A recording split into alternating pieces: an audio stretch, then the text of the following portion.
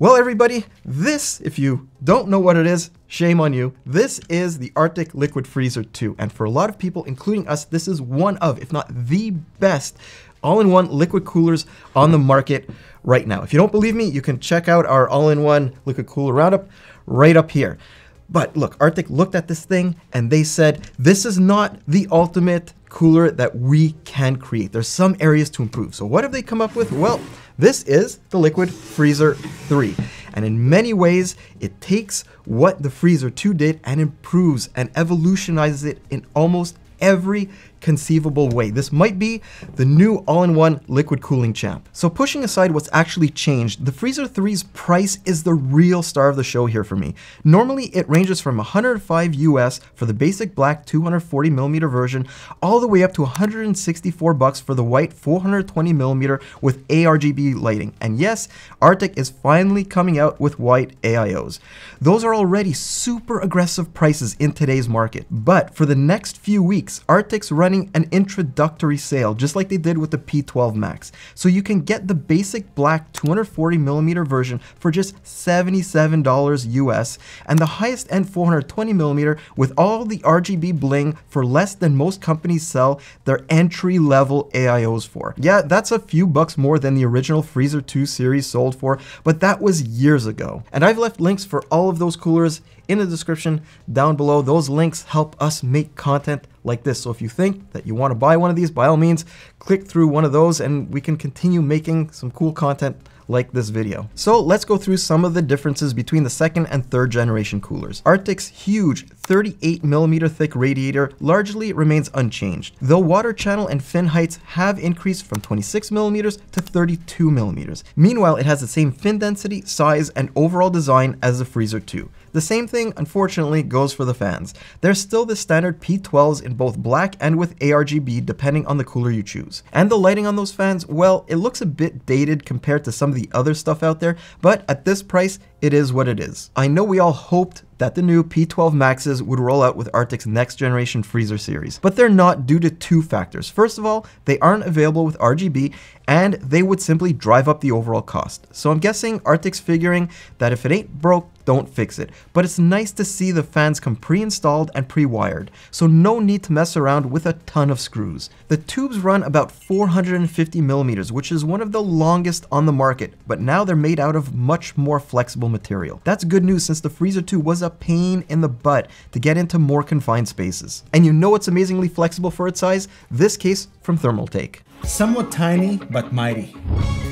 The classic vending machine case is now slightly bigger to support your massive GPU obsessions with a built-in stabilizer clip and a 280mm all-in-one cooler with a 140mm fan fitment on all mounts. The best part is it can't fit a micro ATX motherboard with some limitations, but a full-size ATX power supply is not a problem. We have fine dust filters everywhere and that interesting LCD panel for memes or system info complementing all the hardware on display. The new Tower 200 in 5 colors. Check it out below. Anyways, while the fans and the radiator assembly haven't changed all that much compared to the Freezer 2, where all of Arctic's focus was basically in the new pump head design. It has been revised from start to finish, and there's some really interesting stuff going on here. This one gets a cleaner overall look, rotatable tubes, and a completely revamped design. The entry-level black versions don't get any lighting whatsoever, and the overall look might be a lot cleaner than the Freezer 2's, but it does look a little bit like a turbine engine's intake. Any of the RGB equipped models come with integrated lighting below that turbine looking thing,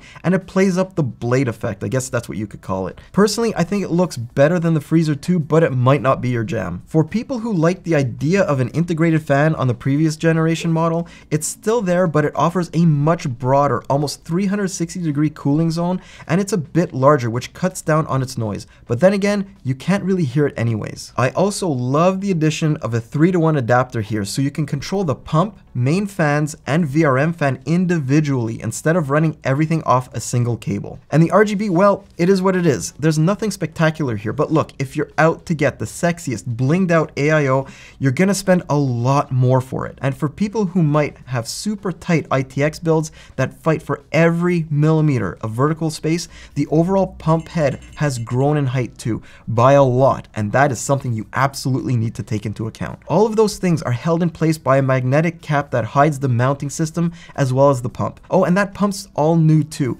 It runs quieter even though it has a higher top end speed than its predecessor. And even though the pump can be controlled via PWM, I wouldn't actually recommend you do that because you can actually run it at 100% speed without sacrificing all that much in terms of noise, because this is one of the quietest pumps we've ever come across on an AIO. Let's have a listen.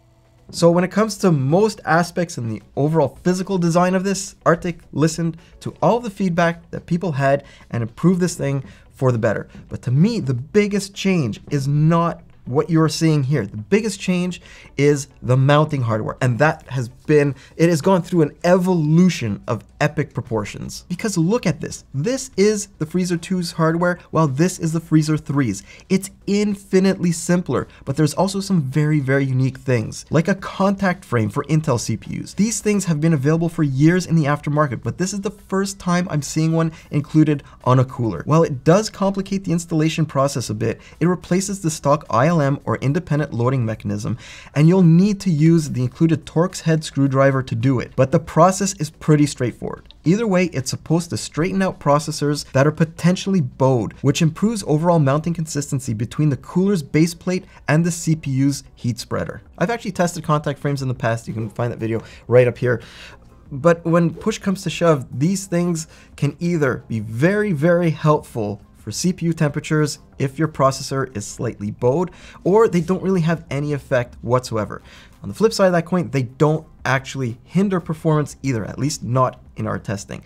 But maybe unfortunately for Arctic and for this video, none of the CPUs that we use in any of our test platforms here at the office have exhibited all that much bowing, or at least enough bowing for the contact frame to have any net benefit. But look, props to Arctic for actually including one of these, because they have gone absolutely above and beyond. On AMD, well, the offset mount is back, which is something that helped make the Freezer 2 one of the best all-in-one liquid coolers we've ever tested on AM5 CPUs. But instead of two hole positions that allow for either a standard or offset positioning, there's only one, so you are obligated to use the offset. In most situations, that isn't a problem, but it also leads to the Freezer 3 simply being incompatible with some motherboards since it can't be rotated 90 degrees. So the tubes can smash right into some taller M.2 heatsinks. The only solutions would be to flip the pump head 180 degrees or remove the M.2 heatsink altogether. To clear as much confusion that this causes as possible, Arctic's added a product searcher on their website. I'll leave a link in the description down below. Overall though, Arctic has perfected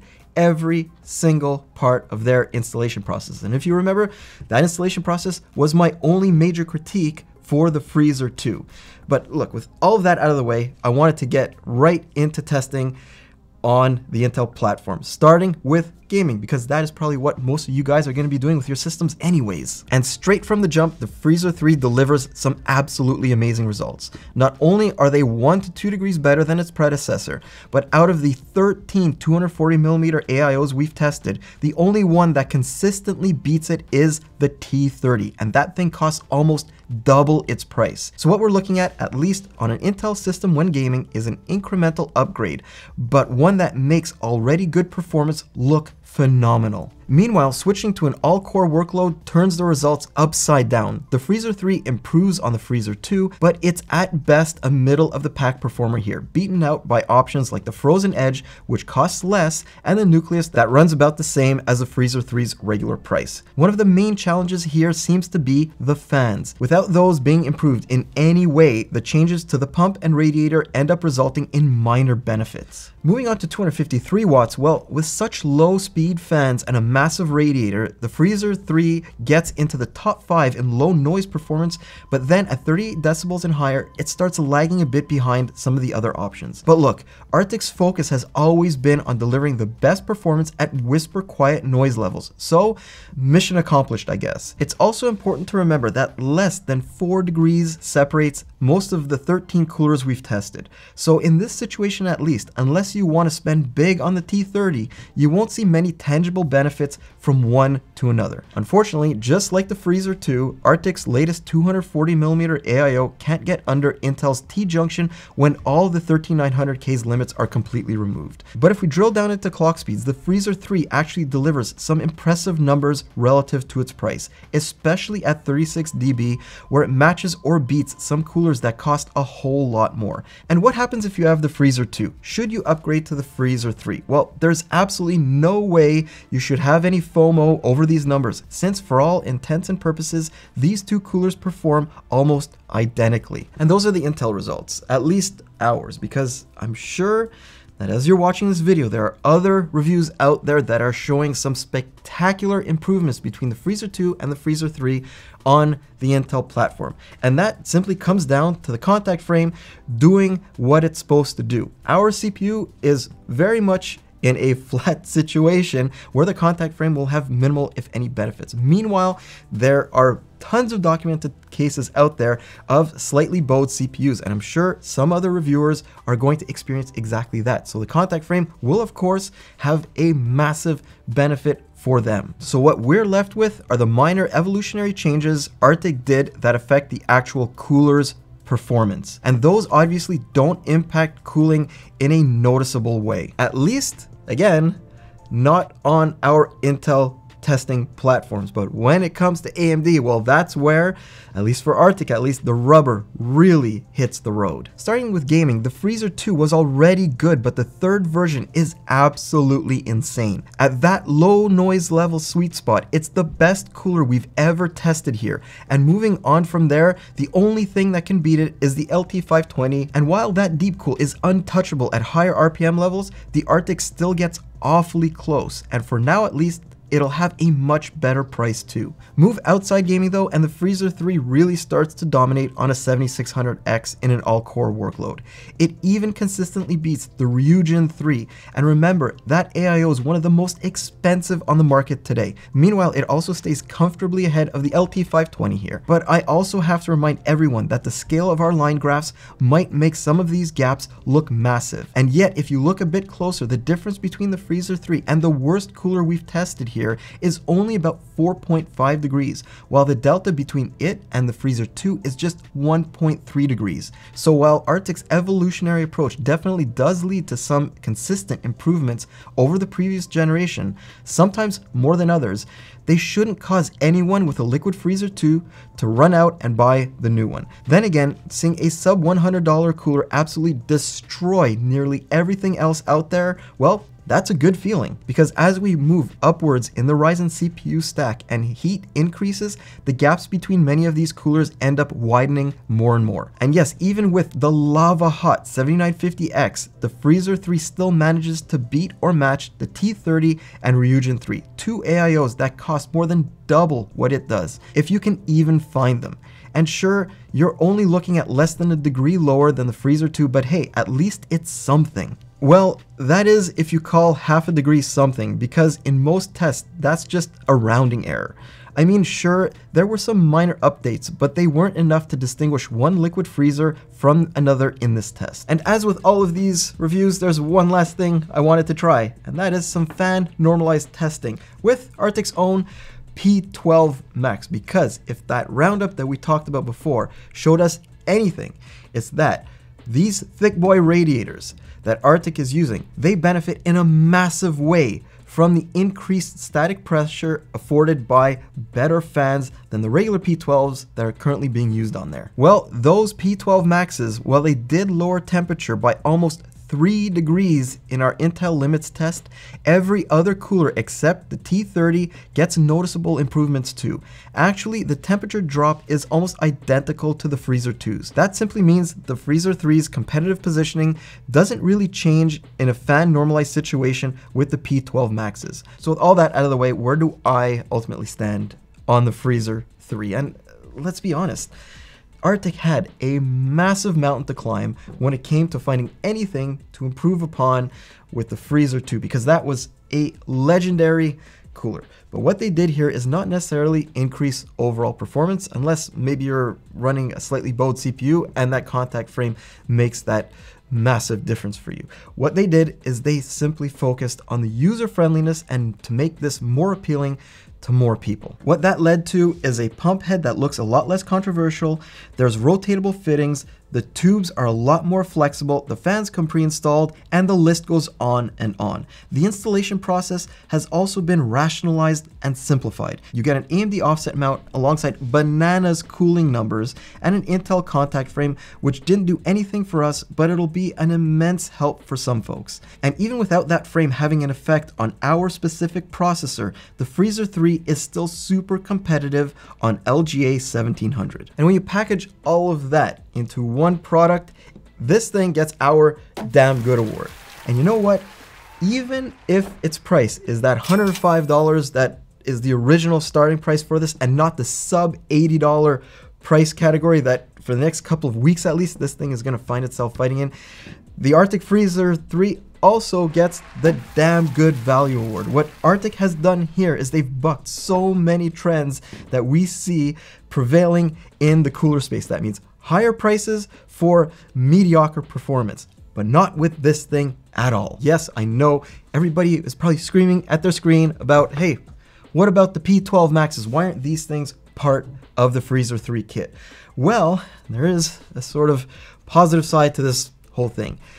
Right now, you can buy the 240mm version of the Freezer 3, remove its fans, replace them with P12 MAXs, and still come out a lot cheaper than 99% of the other AIOs out there in the 240mm category. And with that combination, you are guaranteed to have some absolutely crazy performance at an amazing price. So anyways, that's all for me in this video. I hope that you enjoyed our first individual 240mm AIO review, and I will definitely see you in the next one. Have a great day, guys.